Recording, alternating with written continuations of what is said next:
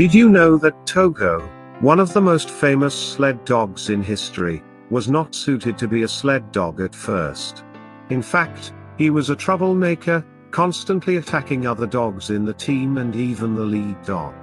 Seppala, Togo's owner, gave him away several times, but Togo always came back on his own. This loyal behavior convinced Seppala to keep him. However, Togo was still difficult to train as a sled dog, and he would often chase deer or run around instead of focusing on his job.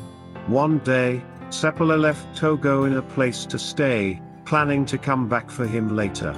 But Togo broke out and followed the team, eventually finding them. Seppala decided to put Togo in the harness, and to everyone's surprise, Togo showed his true potential as a sled dog. He was a natural-born leader, and instantly became known as an infant prodigy. Despite his initial troubles, Togo became one of the best sled dogs in history. He proved his worth during the longest and most dangerous Great Race of Mercy, where he and his team had to travel over 300 miles through snow and ice to deliver medicine to children in Nome during a diphtheria outbreak. Togo led the team through blizzards and sub-zero temperatures, ultimately saving many lives. Sadly, Togo's glory days were short-lived.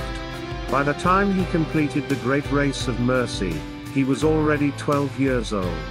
4 years later, he was euthanized due to intense joint pain and partial blindness. Nonetheless, Togo's legacy lived on, and he will always be remembered as one of the greatest sled dogs in history.